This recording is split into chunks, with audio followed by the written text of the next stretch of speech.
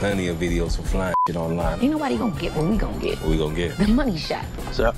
Undeniable proof of aliens on camera. The Oprah shot. This movie is stacked with these like references and visuals and hidden meanings and Easter eggs. Is there one Easter egg in particular that's like kind of blown your minds?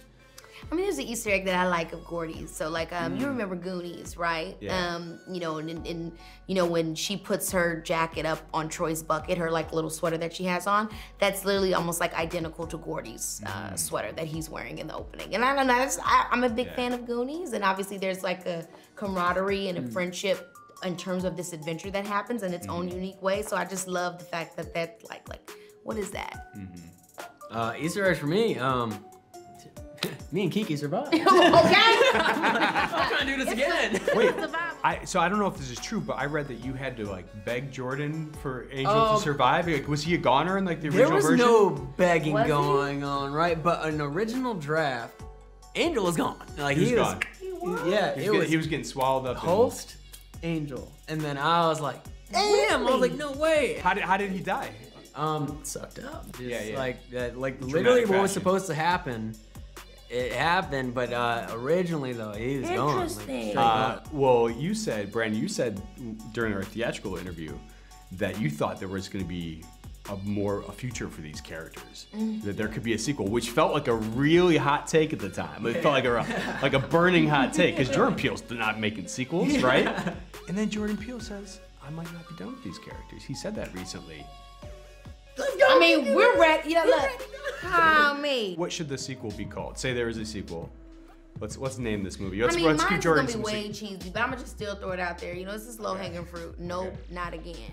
Oh, that's pretty good. That's pretty. I've never heard that. Nope, not again. Because like people are saying like nope, or just nope too, or yup. That's a big one I've been seeing. Do you have any theories on why that shoe is standing up? That's been one of the most Everybody debated asks things. that, and I really would like to know. Have you heard any good theories? I don't. Every time somebody asks me, I'm like, damn, I wish I had the answer for you guys, but I don't know what it means. Yeah, no Jordan one told said me. people always tell him that too, and he's like, he loves how that's become such a huge significance. He's never gonna give us the answers. No, never. But I would love to hear a theory as to what someone thinks it is. Somebody mentioned to me the stillness of that and the stillness of the cloud, the focus that brought peace to Stephen Yeun's character when he was a kid. Like, what does that mean about stillness and an animal? Like, should you be still?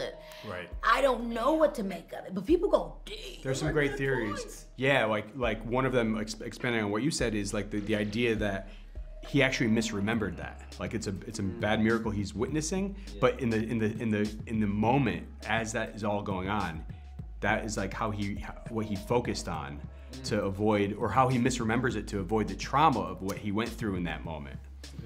Yeah. I tried to make my shoes stand up. They weren't doing it. I grabbed my little Vans and I was like, whoop, and it would fall over. So I was like, huh. Logan Paul didn't get it. Did you read his tweet storm? Oh my god, I didn't read the full thing, but hey man. Yeah. Hey, you take it how you take it, dog. I love that. I just love how I can't imagine like for Jordan how cool it must be for people to have such intense reactions. I think that is literally what everybody wants as an artist is for whoever sees it, for it to evoke something. You never want somebody to watch a movie and just be like, okay. It was okay. you want them to, whether they love it, whether they hate it, you want them to feel something strongly, and so that I love. Yeah, it's cool that Jordan doesn't give you the answer to everything, because then you could just garner a bunch of opinions and ideas. So I think it just keeps the conversation going. Like the movie's been out for a few months now and the conversations are expanding.